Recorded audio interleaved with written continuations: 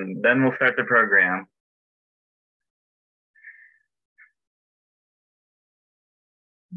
All right, well, welcome everybody to our talk tonight. My name is Alex Palma, and I'm the assistant director at the Carpenters Company, which is located at Carpenters Hall in Philadelphia.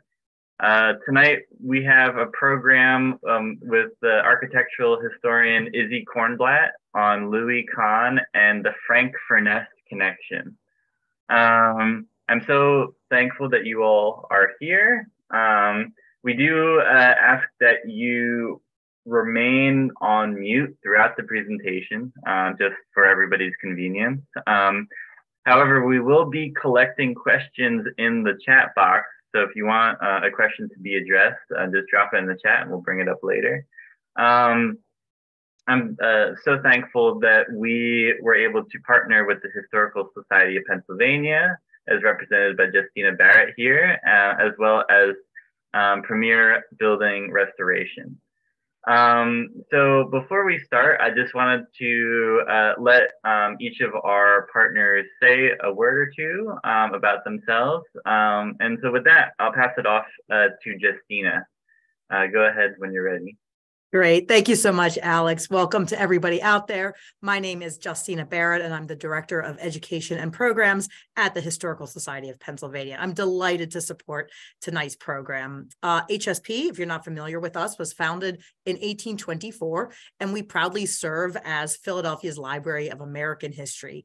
Our collection contains over 21 million manuscripts, books, and graphic items that hold the stories of all Americans, including maps, watercolors, photographs, and other graphic items that depict the built environment. I'm particularly excited to hear Izzy talk about Louis Kahn and Frank Furness. Izzy was an author in a recent edition of HSP's publication, the Pennsylvania Magazine of History and Biography.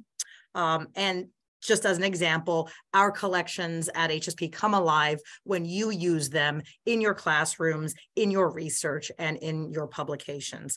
Do join us if you can at 13th and Locust in our reading room or online at hsp.org. Thank you, Alex.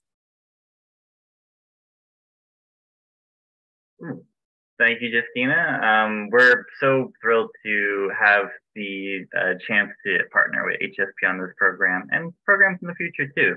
So I'll welcome now Emily from Premier to say a few words also. All right. Well, thank you very much. My name is Emily Stricker, and I'm with Premier Building Restoration. We are very proud to be sponsoring this event and the Carpenters Company and all of the amazing work that they do. Premier Building Restoration is a full-service historic masonry and waterproofing company. We have over 25 years of experience working with a variety of materials. Stone, brick, terracotta, concrete are just some of the few. Our experienced masons are trained in the historic restoration of materials such as brownstone, limestone, and historic mortar matching. Some of the recent projects you may have seen around town that Premier has been working on is the Athenaeum, which recently won an award from the Preservation Alliance for this year with the great team that was working on that. We did a lot of work on the Reading Terminal Market and the Pennsylvania Convention Center, a lot of the work that they've been doing over the past few years, and also some work down at Elfress Alley down in Old City. So we are excited to be here and happy to be part of it. And I personally am really looking forward to this presentation. So thank you. Thank you, Emily. Appreciate Premier's support. And you guys have been wonderful partners over the last few years, so I appreciate it. Speaking of building restoration, you all probably know that Carpenters Hall sustained a fire late last year. So if you all are feeling generous tonight, we'll be dropping a donation link to our restoration fund in the description, or in the chat rather. And if you like events like this one, follow us on social media, go on our website. We have events like this all the time. The next big one we have coming up is actually our David McCullough Prize for public history that we give about every year. Yeah, that one will be on April 28th. Yeah, so we'll be dropping a link to it. 26. There we go.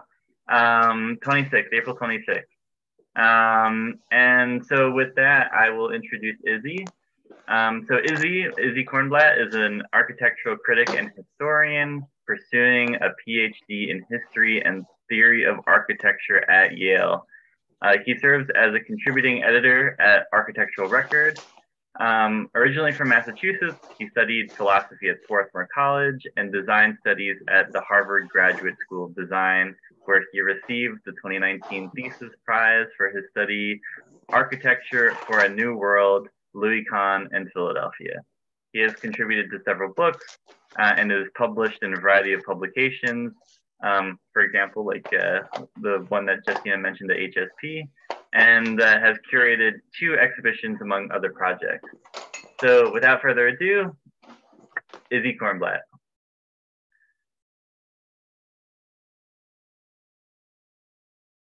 Thank you so much for the kind introduction. And I'm just going to share my screen.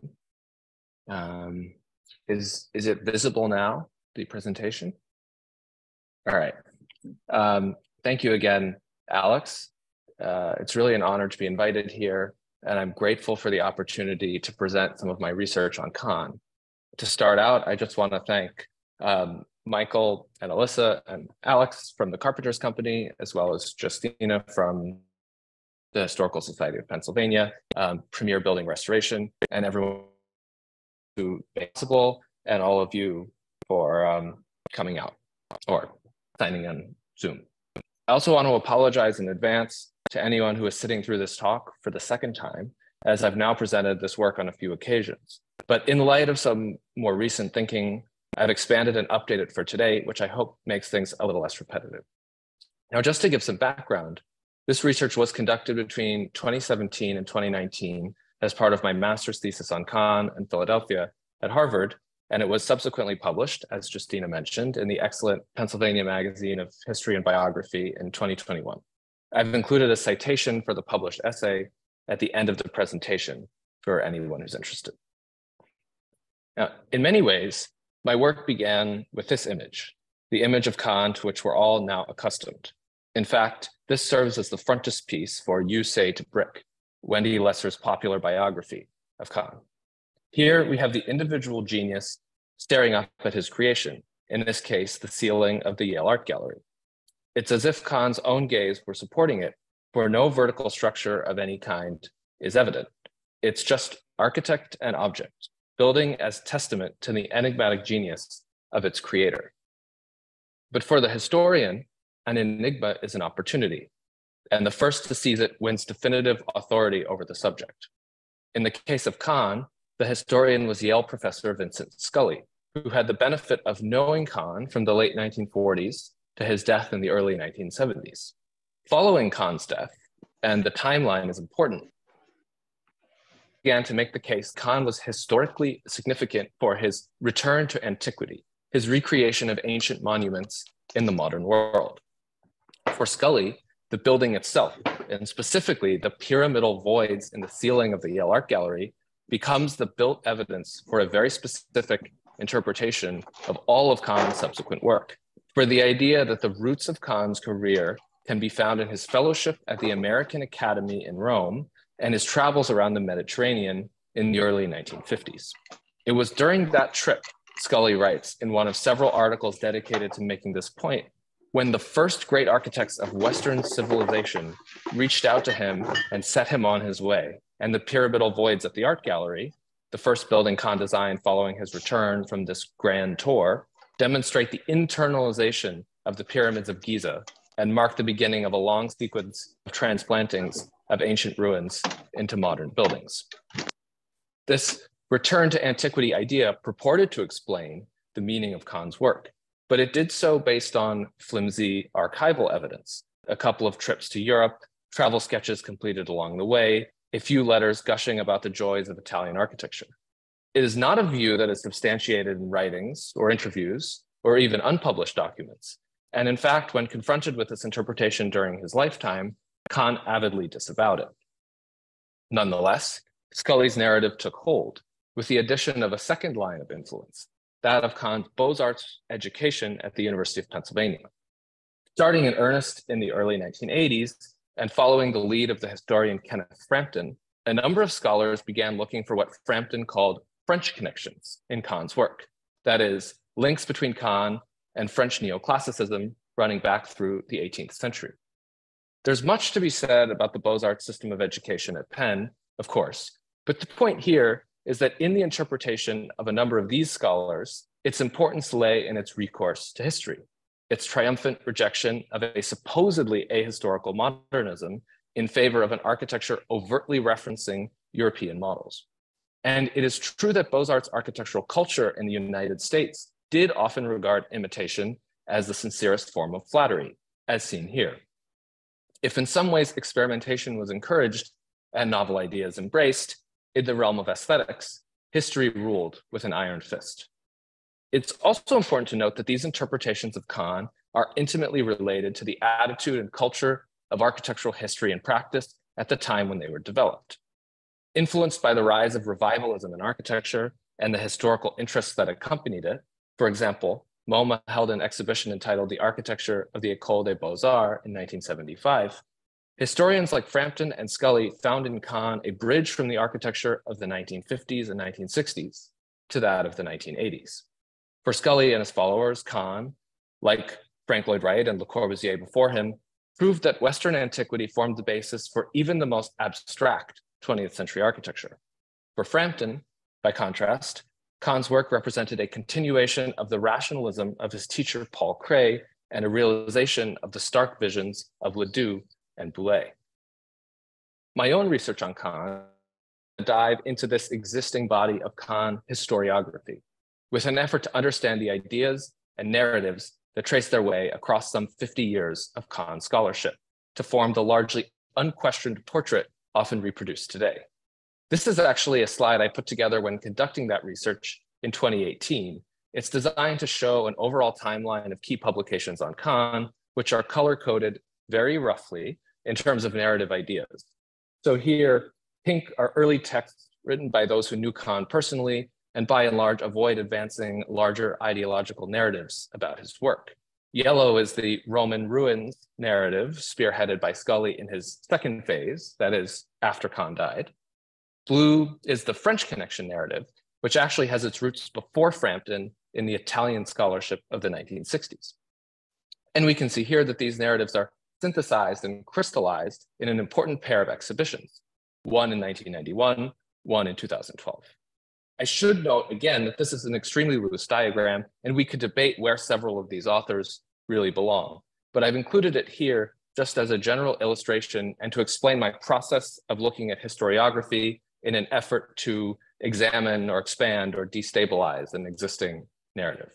As an aside, there is a scholar missing here who I think deserves mentioning, Sarah Williams Goldhagen, whose book, Louis Kahn's Situated Modernism, does not fit neatly into these existing tropes, which is why I excluded it.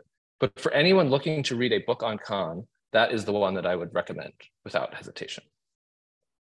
But back to my research, in which I sought to tear apart these received narratives. I started with an obvious observation, that Kahn lived almost his entire life, around 70 years, in the industrial city of Philadelphia. Architectural historians have tended to focus excessively on how certain architects influence other architects, but buildings are not designed in a vacuum. They are built by clients in particular places and embody particular meanings. And in regions and cities around the world, cultures of building characterized by material, construction and design methods, climate, religion, etc., tend to develop separately. Now, the regionalist project of placing Kahn within Philadelphia architectural culture is a very broad one. But today I want to focus on just one aspect, the relationship of Kahn to Frank Furness, Philadelphia's great architect of the 19th century. For the first half of the 20th century, the first 50 years of Kahn's life, Frank Furness was not a name architects like to utter. Young modernists rebelling against the Beaux-Arts classicism of the 1930s saw the work of Furness and his Victorian-era contemporaries as gauche and decadent, decisively non-modern, and in tragic contradiction of Adolf Loos's subsequent admonition against the use of ornament. Proponents of the Beaux-Arts and other historicists liked Furness no better. To them, he was too modern, too individualistic. He may be beloved in Philadelphia now, but there was a reason so many of his works were torn down in the decades after his death. On the surface, Furness and Kahn's respective works are quite different, but a close look at how the two architects handled the expression of structure and building services reveals some interesting visual similarities. At his since-demolished American Federation of Labor Medical Center in Center City, Kahn exposed Verandil trusses in the walls of the central stairway, recalling the exposed iron columns and beams embedded in the wall of the stair at Furness's Baltimore and Ohio rail terminal. Kahn, who often traveled by train, would have certainly been familiar with Furness's building, and it's hard to imagine that he didn't make the connection between these similar details. Or take the Furness Library. Kahn attended Penn, where he studied in the reading room before it was chopped in half in the 1920s. In the 1950s, when he came back to teach at Penn, he actually taught in this building, as seen in the picture that began my slideshow. And when Kahn designed his Richards Medical Labs at Penn, he seems to have looked directly at the great stair tower at the front of Furness's library. In both buildings, a careful effort is made to separate circulation and mechanical systems into vertical volumes visually pulled away from the main building mast. And both architects stick these big vertical volumes right onto the front of the building, so you can't miss them. A dive into Kahn's archives reveals ideas that are even closer to Furness. Here we see Kahn studying options for the Richards towers, in which they grow outward as they rise to reflect the increase in airflow from each successive floor. Such a move would not really be justified engineering-wise, but it reflects the influence of the ventilation stacks of the 19th century, which had such large tops, in part due to the idea that a heavier top would draw heat upward, creating upward draft. So what does our Kahn authority have to say about these similarities? In 1961, while Kahn was still alive, Scully admitted noticing the Richards-Furness Library connection, but insisted there was nothing further to be found on the subject. Kahn has said, I believe correctly, that he was never personally drawn to that architect's buildings. Because of Scully's evident authority, scholars since 1961 have largely dismissed any Kahn-Furness connection. When I started my own research, I heard the same view repeatedly. But a little further digging yielded an alternative opinion. Kahn's professional associates, Henry Wilcox and Rayhan Larimer, and his former Penn colleague, Denise Scott Brown, all told me of the high regard in which Kahn held Furness. Kahn's favored student and former associate, William Huff, recalled in a 1981 essay that Kahn greatly admired Furness. And the editors of Kahn's complete works, describing the series of conversations they conducted with him about his career, reported that, quote, Kahn held the work of Furness in great esteem, continually underlining the role of this work in his own formation as an architect. But all that is general and anecdotal. To illustrate the full extent to which Kahn was influenced by Furness, I'll delve into 3 specific cases where Kahn engaged with Furness's work and show how Kahn's interest points not just to admiration of Furness, but even led to Kahn helping save several Furness buildings from demolition. And most importantly, to Kahn recognizing in Furness's methods a precedent for his own ideas, just as a careful observation of the Richards Medical Lab's service tower suggests. Now, as proposed in the 1940s and 1950s, Independence Mall was to be a 3-block-long axial promenade in front of Independence Hall. Its establishment would necessitate the destruction of dozens of 19th century commercial buildings, including several banks by Furness located on adjacent blocks of Chestnut Street, which are not visible in this photo. Initially conceived in the 1920s by a group of Beaux-Arts architects, including Paul Cray, who looked down on Furness's work, the mall was eventually carried out on a larger scale and with a self-consciously modern aesthetic under the aegis of a committee that included Cray's deputy, Roy Larson. But the links to the axial boulevards of Paris are unmistakable, even in the supposedly modern final product. When the mall was planned, Few architects appreciated Furness, but two who did, and who were active as the debate over the mall raged, were George Howe and Frank Lloyd Wright, both of whom played roles in Kahn's thinking. Howe, Kahn's friend, mentor, and for a brief period, partner in practice, had in fact worked in Furness's office for a brief period immediately following Furness's death in 1912.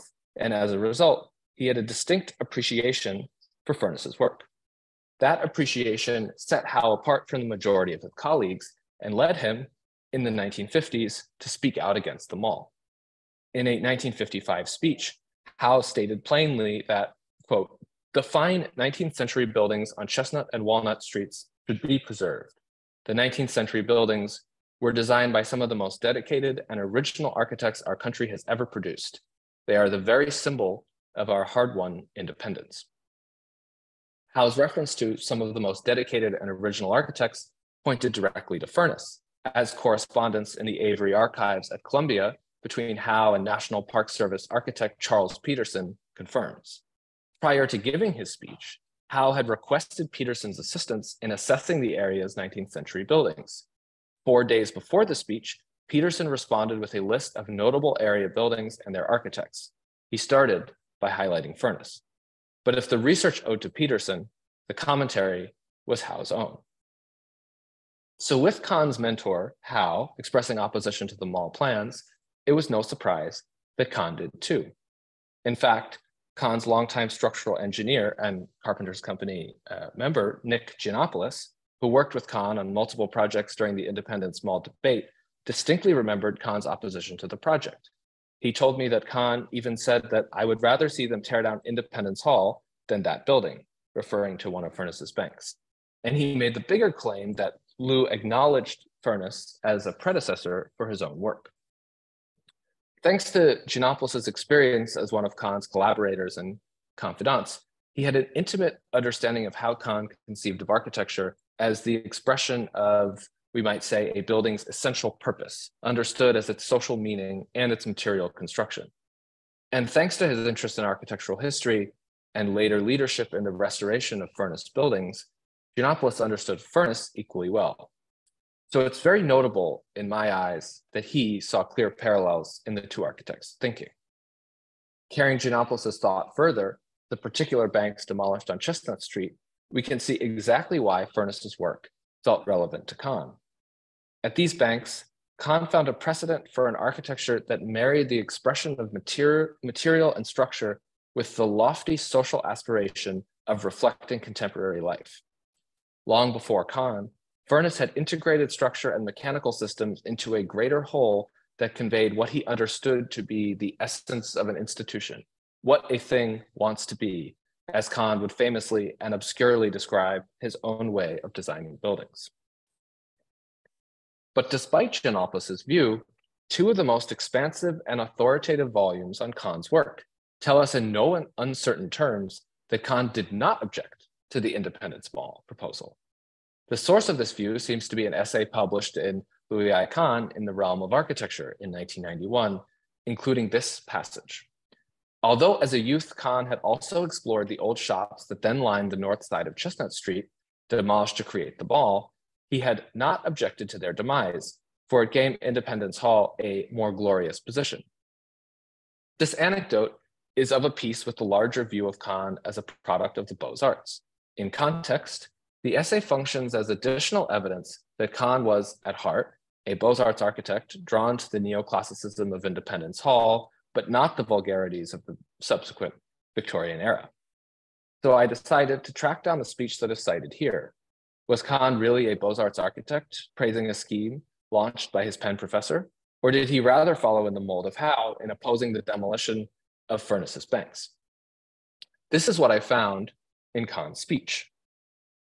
Before the mall was built, it was a point of great controversy because this building, Independence Hall, huddled amongst the buildings of development around it and took on a scale which related to the street.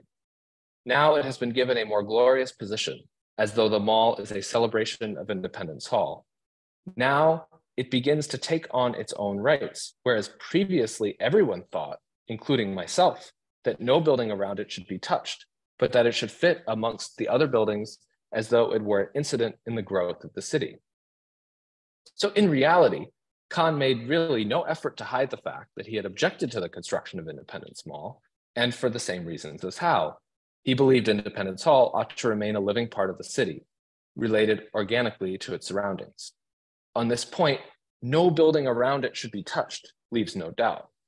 Kahn's use of the term glorious position seems more descriptive than praising in context, though he does concede to having warmed up to Independence Mall over the years. This speech was actually given on the roof of Independence Hall in the early 1970s. And notably, Kahn's comment that everyone held the same view of the project indicates the currency Howe's opinion had picked up among young Philadelphia architects in the 1950s. The takeaway here then is that by Kahn's own admission, he opposed the construction of Independence Mall due to the demolition required of the surrounding buildings, two of which were key early works by Frank Furness. But it was not until the early 1960s, at Kahn's proposed campus expansion for the Philadelphia College of Art, that he engaged directly with Furness. In so doing, Kahn demonstrated both his sophisticated understanding of Furness's design methods and his own interest in adapting them for contemporary purposes. The Philadelphia College of Art, now the University of the Arts, moved to its present campus in 1893, when it acquired the buildings of what was originally called the Pennsylvania Institution for the Deaf and Dumb at Broad and Pine Streets. The complex consisted of several buildings: the stone and stucco Greek Revival original, designed by John Haviland, a few extensions in the same style, and two industrial brick wings at the very back, designed in 1875 by Furness. Seen here in a fairly decrepit state, you can see the tops lopped off the chimneys where the structure had deteriorated on the right, and that has not been fixed since. By 1963, when the school first began formal discussions with Kahn, it had already determined the general course of action for its expansion: to tear down all but the original Haviland building and build a new campus behind it. But everything changed when Kahn was hired. A press release, which Kahn himself read and approved, noted that although the school intended to preserve only the Haviland building, Kahn has expressed a desire, it reads, to incorporate a part of the old Furness building into the new campus. And from then on, Furness's buildings, seen in Kahn's model here, become key to all of Kahn's schemes. A 1966 article written for the school newspaper by its liaison to Kahn's office, R.H. Reinhardt, further explained the way Kahn conceived of the project. In his plans, it reads, Kahn began with the college's present buildings, which, while being landmarks of 19th century architecture, are not designed or actually well suited for an art school. Adapting elements of the original building, Kahn has created an entire self-contained educational community for the Philadelphia College of Art of complementary structures. Kahn's designs for the campus went through a number of iterations over his years of involvement with the project. The only constant is the presence of the preserved buildings, the Haviland building and the Furness wings, but not the intermediary expansions.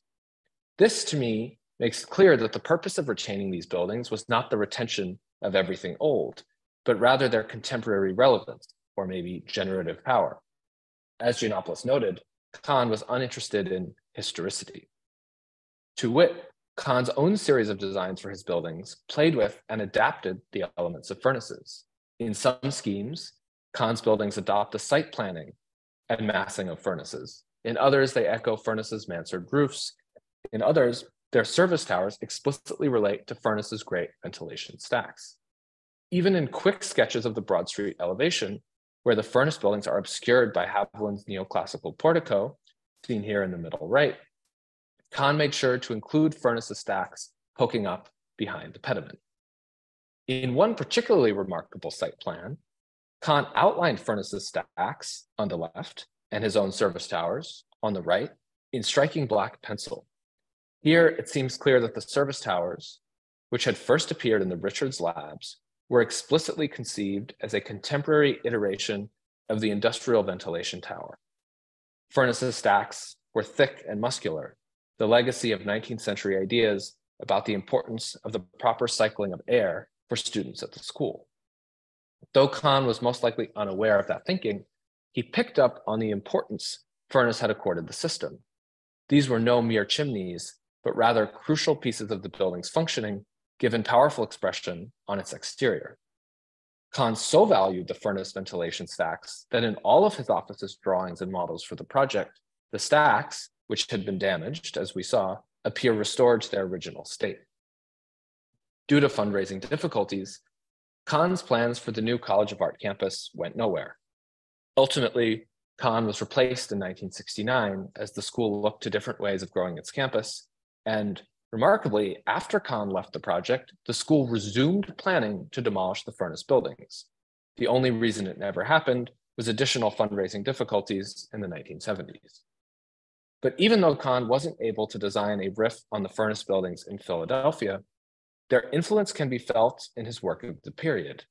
Here we can see the brick architectural language of the industrial city transformed the Institute of Management, a major university commission. Whether the homage is intentional is, in my view, in a sense beside the point. Kahn had learned from the furnaces building's simplicity of purpose and expression and use of sharp contrasts in scale. There is one more episode of Kahn's interest in furnace, and it is arguably the most important of all.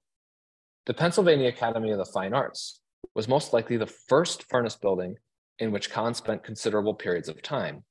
Beginning during his childhood, his drawings were exhibited there on multiple occasions. Beyond this personal aspect, the building itself, as Kahn stated very clearly, held tremendous meaning for him, and, I argue, formed the basis of his notion of what a museum should be. At the Academy of Fine Arts, Furness stacked an upper level of museum galleries, dramatically lit from above through skylights, atop a lower level, housing the art school.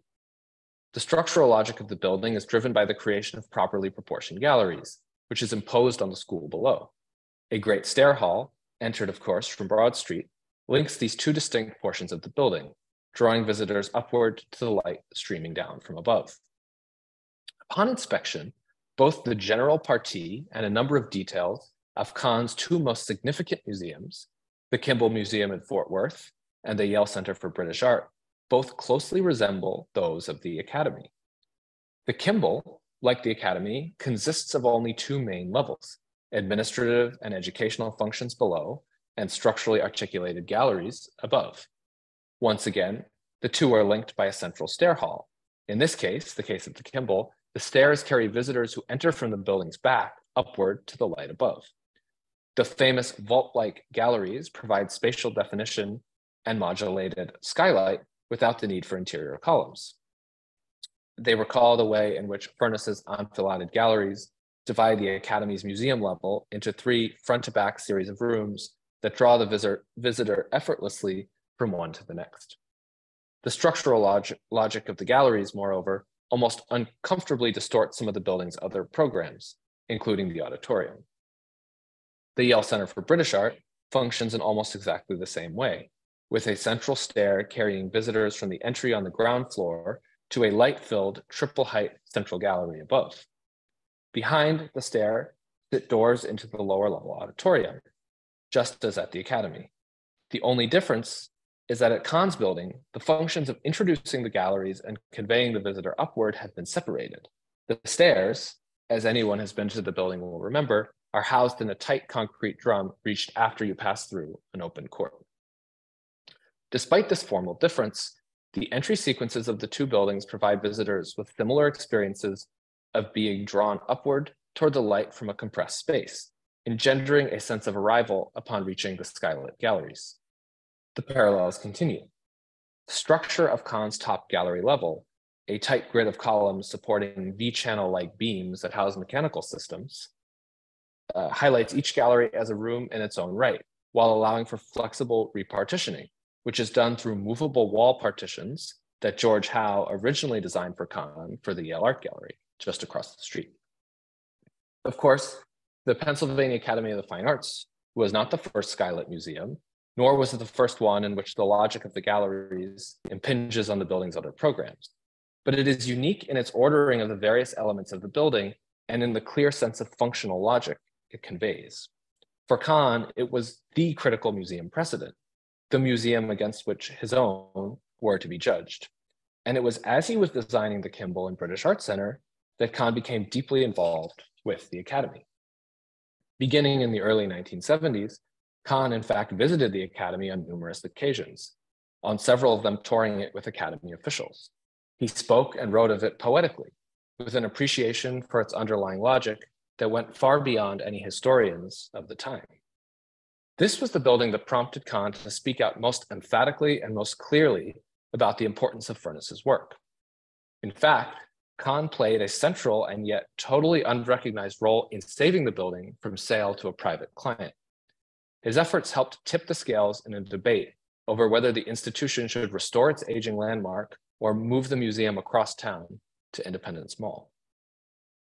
Kahn's involvement with the restoration effort began in earnest in 1971, when he wrote a remarkable and previously undiscovered letter to the Academy's director relating to proposed renovations of the Furness building, reading in part, "I honor this building very much. Would it be out of order in your mind if I assumed the role of architect to help you?" Soon after, Kahn toured the building with senior administrators and made a suggestion that the school restore it to its original condition by the time of the bicentennial in 1976. By this point, the interior and parts of the exterior had been severely modified, with many original details encased in plaster, much of which was done by the same firm that had done Independence Mall. So what you see in this photo is what Kahn sought to bring back, and what ultimately was brought back, but not what existed then and what some Academy administrators wanted to sell off. Kahn's advocacy to preserve the building culminated in a remarkable act in early 1973. He actually joined the Academy's Board of Trustees and soon afterward, the board's building committee. Not long after, as plans for the restoration faced opposition from certain board members who preferred to move the museum, Kahn's help was enlisted. In response, he prepared a formal letter arguing for how and why the building should be preserved. I want to read some highlights of this document. "To uncover the concealed structure of the Furness building," Kahn writes, "is the most important consideration in its restoration and revival of its spirit. In principle, the exposed structure will reveal the original conception of how the building was made to stand and offer its rooms. A great artist never conceals the modus operandi. It is obvious that Furness regarded the expression of the elements of the structure of prime importance and derived from the joy of its excellence the right to allow his wide range of decoration talents free play.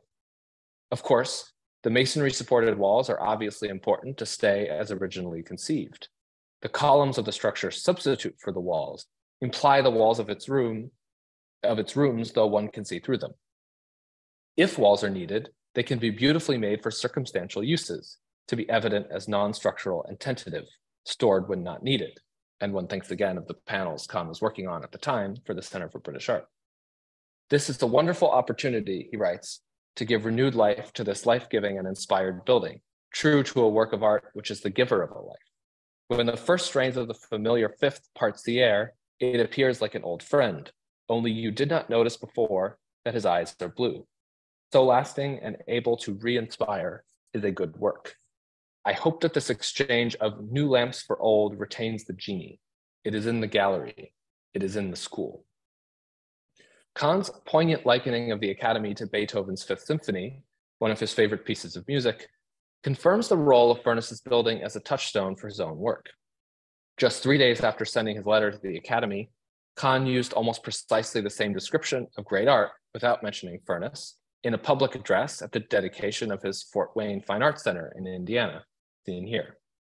Interestingly, the Fort Wayne building's main elevation borrows from that of the Academy, both in its attention-grabbing tripartite composition and in the central column that bisects a segmental arch and divides the symmetrical entrance into two halves. As at the Academy, the dramatic front of Kahn's building becomes a kind of billboard that dramatizes an otherwise program-driven composition of brick volumes and punched windows.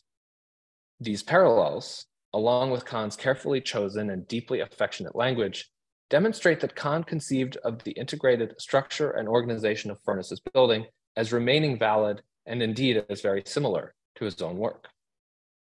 But the importance and singularity of Kahn's understanding of Furness emerges most clearly through comparison to the comments of other architects and scholars of the time.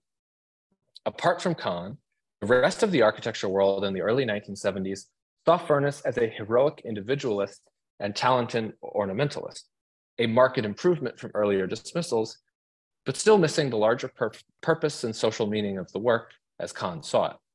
Scully, for example, in his American Architecture and Urbanism of 1969, praised Furness's vivacity, but dismissed his work as having, quote, optical rather than programmatic impetus, and described various of his buildings as a paroxysm, demented, like some exotic gait, and active and dangerous. Robert Venturi, writing in Complexity and Contradiction in Architecture in 1966, praised Furness's mannerist distortions and strange recombinations of conventional forms. The historian James O'Gorman, in his landmark study, The Architecture of Frank Furness, in 1973, which accompanied the Philadelphia Museum of Art exhibition, described Furness's work in similar terms and suggested, following Venturi, Furness as a precedent for the architecture of the contemporary picturesque. He celebrated the influence of Furness's ornamental style, as he put it, on Louis Sullivan, but dismissed that Sullivan's functionalist ideas and the subsequent modern movement could be traced to Furness. Back in Philadelphia, thanks in no small part to Kahn's efforts, the Academy Board finally decided in January 1974 to reject one final attempt to move the collection. Kahn attended the meeting to participate in the vote, and he spoke poetically about the need to save the building. The result was unanimous, and the threat to Furness's Academy seemed finally to have been put to rest. That meeting was, sadly, the finale for Kahn's brief board tenure. His sudden death came less than 2 months later, and he never had the chance to see the building return to Furness's vision. As Kahn had suggested, the post-restoration reopening was timed to coincide with the bicentennial celebrations 2 years later. But in the flurry of activity around the restoration, Kahn's early involvement seems to have been quickly forgotten. Academy officials focused on the institution's future, while historians interpreted Kahn through a European lens that left little room for Furness. Not even Kahn's biographers mention his service as an Academy trustee. It is as if the entire episode never happened. A clue to this process of forgetting appeared in 1979 in the form of a catalog for an exhibit of Kahn's travel drawings held at the Academy. The beginning of the catalog confirms Kahn's involvement in the restoration and his broader admiration of Furness. Academy head Richard Boyle, in his foreword, recalled his first meeting with Kahn. Together, he wrote, "We walked through Frank Furness's great building and talked of its impending restoration.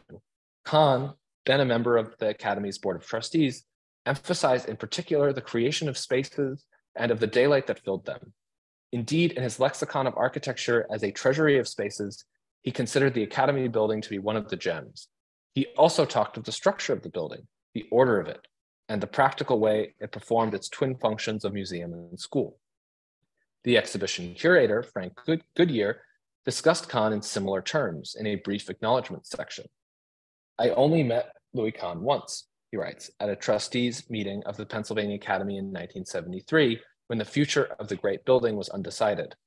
Kahn spoke at that meeting on the building's behalf, defending its functionalism, its excesses, even its seeming peculiarities, as he would a favorite child." It seems likely to me that the meeting Goodyear recalled was held at the beginning of 1974, rather than in 1973. But apart from this minor detail, both men's recollections confirm that Academy leaders remembered Kahn's involvement accurately and with deep appreciation. The evocation of order and functionalism, in particular, recalls how Kahn discussed his own work and Furness's. But it is the next section of the catalog that hints at how this story failed to make it beyond the Academy of Fine Arts. A formal introduction framing the historical importance of Kahn's travel drawings contributed by none other than Vincent Scully. Scully's involvement in the exhibition suggests that he may have known of Kahn's role in the Academy restoration, for at a minimum, he likely would have seen Boyle's and Goodyear's contributions to the catalog. Yet Scully did not mention Kahn's affection for the building in his introduction here, nor in any of his subsequent lectures and writings, leaving his earlier claim that Kahn was never attracted to Furness's work as his final public pronouncement on the subject. Whether deliberate or not, this quiet omission had the effect of burying the Kahn-Furness connection and steering subsequent Kahn scholars toward the influence Scully preferred to discuss, Kahn's travels through Europe. Indeed, the argument for the importance of Kahn's European travels first emerged in its fully fledged form in this very introduction to the Academy exhibition. Deftly moving through the travel drawings Kahn completed in Europe in 1950 and 1951, Scully identified the source of Kahn's subsequent architecture, where the first monumental architects of the Mediterranean world broke through to him, he writes, and where Kahn found, quote, architecture of a more timeless kind. Scully's essay provided the speculative roots of much of what is now taken for granted about Kahn, that he belonged to a European lineage of architecture and that his primary influences were classical and perhaps medieval. Yet just pages away is the forgotten evidence of an alternative narrative, one that posits Kahn as an inheritor of a regional architectural culture rooted in the city of Philadelphia. It would take another decade for a historian to notice what Kahn had about Furness's methods serving as a precedent for a distinctly American form of functionalism. In 1991, in his essay, Frank Furness, The Flowering of an American Architecture, published in the volume seen here, George Thomas wrote of Furness not as an eccentric Victorian, but as the creator of a new method of making form represent purpose, in turn opening up the possibility of functional expressionism as an alternative to Beaux-Arts formalism. Based upon his studies of Furness's career, Thomas argued that Furness, quote, believed he was doing no more and no less than developing a modern American architecture out of the elemental forces of American experience. Kahn saw Furness in exactly the same terms. His emphasis on Furness's expression of structure prefigured the general notion of his reality-based system of design. In Furness, Kahn found a precedent for a modern architecture that rejected aesthetic prescriptivism and instead derived form from the exuberant expression of a building structure and purpose.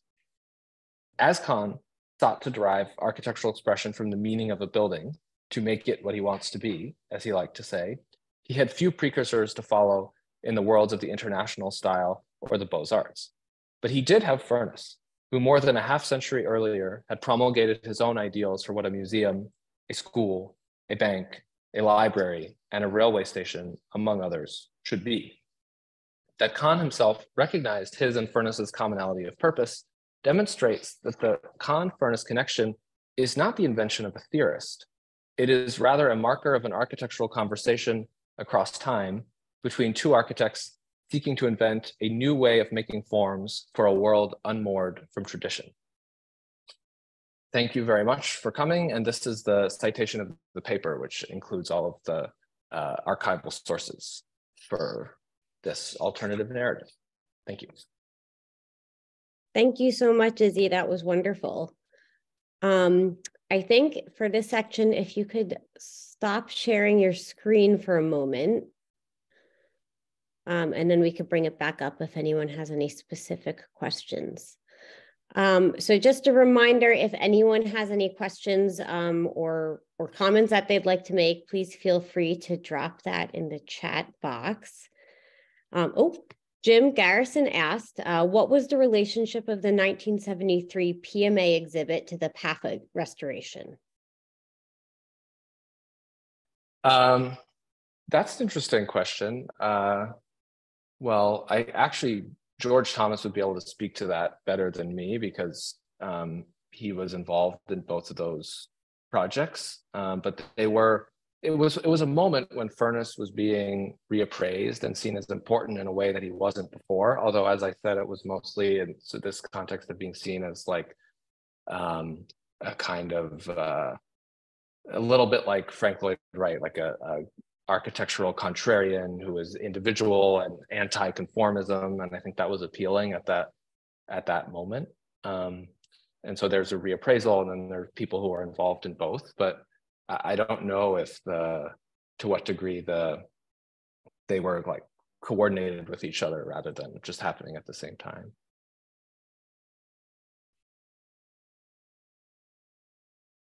Sorry, I was on mute. Jim wanted to clarify. He said Jim O'Gorman? Question mark. Well, so Jim O'Gorman was the really the curator, and he wrote the catalog for the Philadelphia Museum of Art exhibition, and that's called The Architecture of Frank Furness. And I don't know if people have seen it, but it has amazing Servan Robinson photographs of the Furness buildings that were commissioned for the show. I'm not aware of Jim O'Gorman being involved in the Academy of Fine Arts restoration. I thought of that as a Hy Myers project, but someone could correct me because I don't know. Hey, Sandra asks, do you think Kahn would have done anything different than, it just skipped. Do you think Kahn would have done anything different than Vitetta Myers did for the 1976 restoration of Paffa?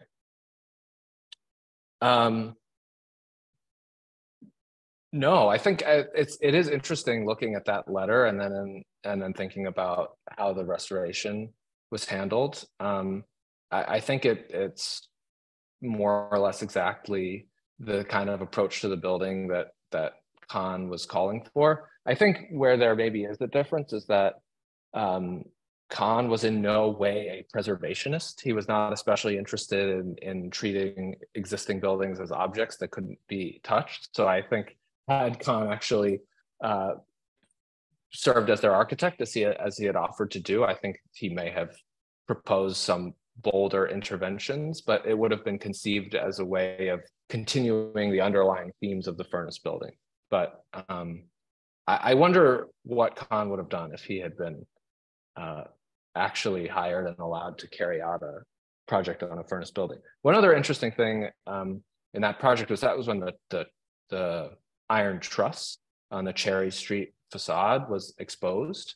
So, that building was quite close to the Kahn's AFL-CIO Medical Center, which has the Varendale trusses in the staircase. But Kahn wouldn't have seen the Academy truss because it was covered over at that time, which is why I think it's more likely he was looking at the B&O terminal. But I think he would have very much appreciated that truss was uncovered.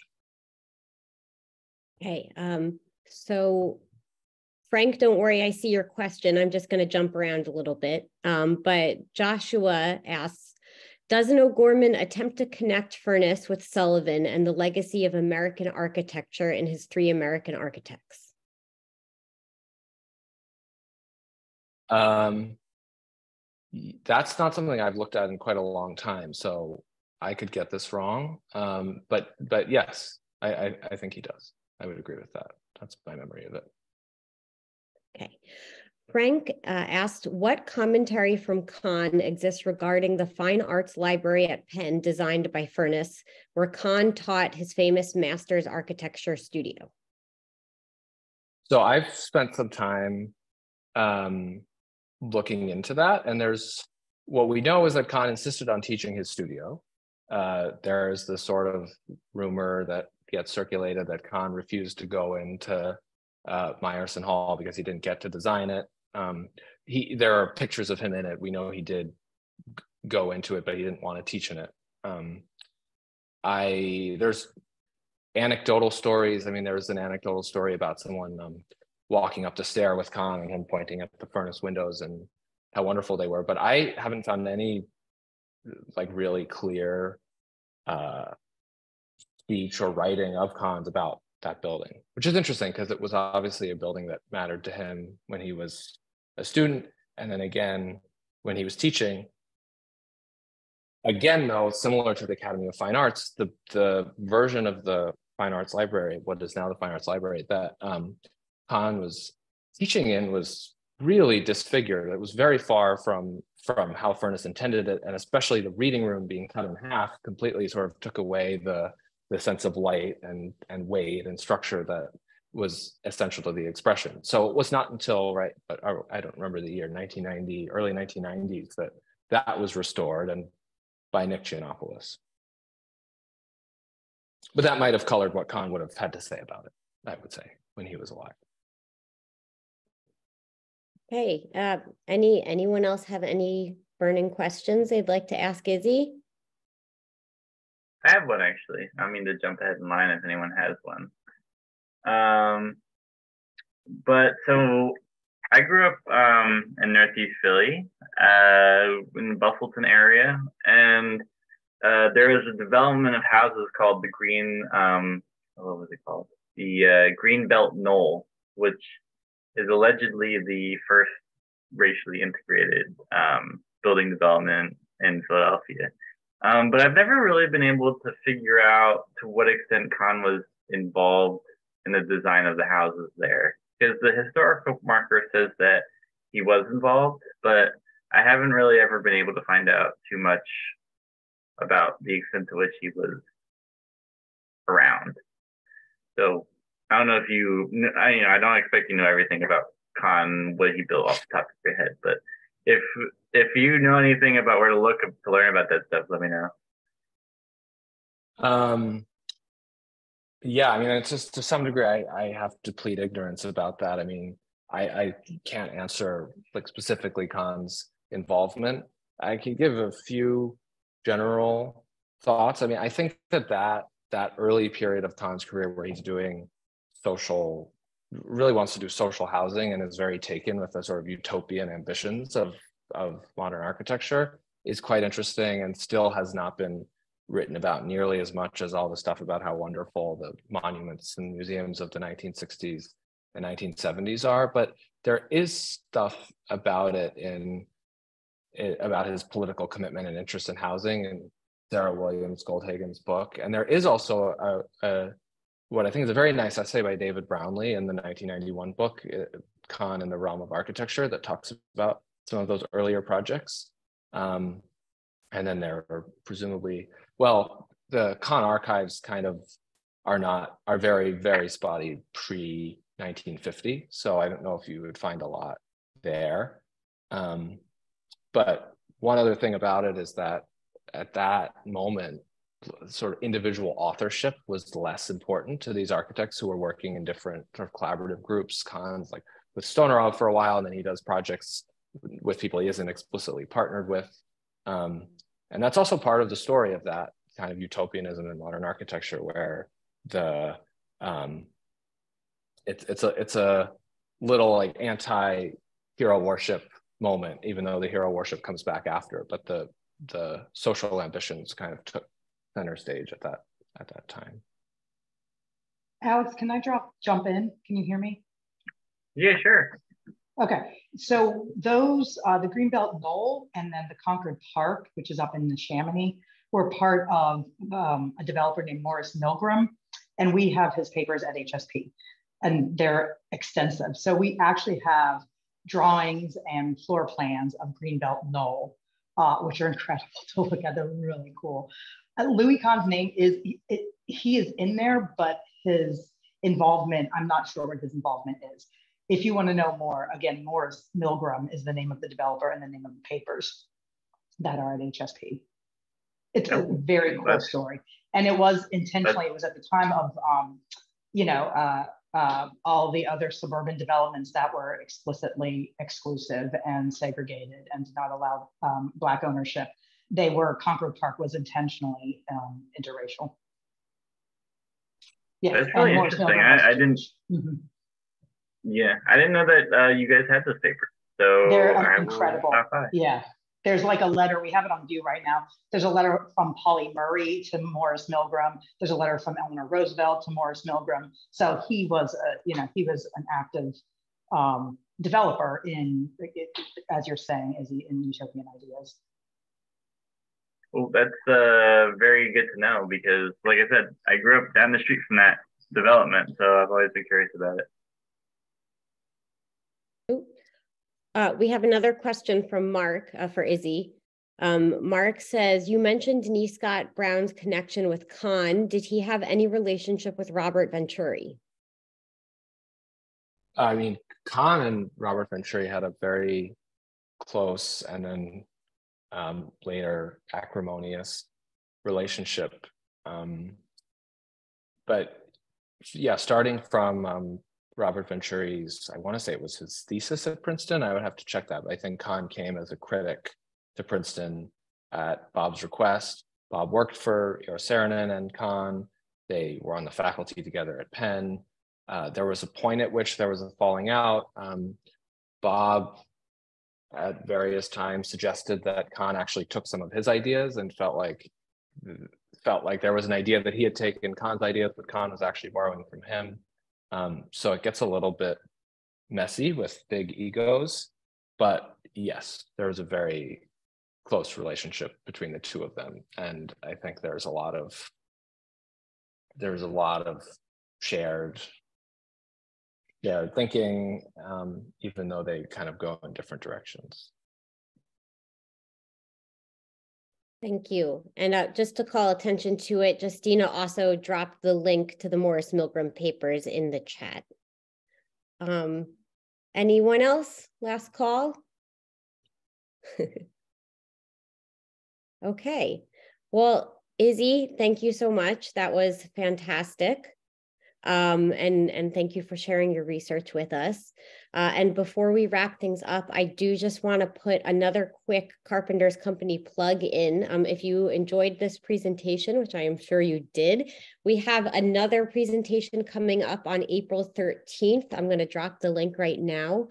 That will be with Dr. John Bryan about Robert Mills. Those of you who aren't familiar with Robert Mills, he is actually the architect for the Washington Monument and also the original U.S. Patent Building, which is now part of the Smithsonian buildings. But Dr. Bryan will be talking about Mills' relationship with Benjamin Latrobe and relevant to the Carpenters Company, how that inspired his work with fireproof buildings. So it will be a timely one for us. So thank you again, Izzy. Thank you, Justina, and to the Historical Society of Pennsylvania, and of course to Premier Building. And thank you all for attending. We appreciate it, and everyone have a wonderful night.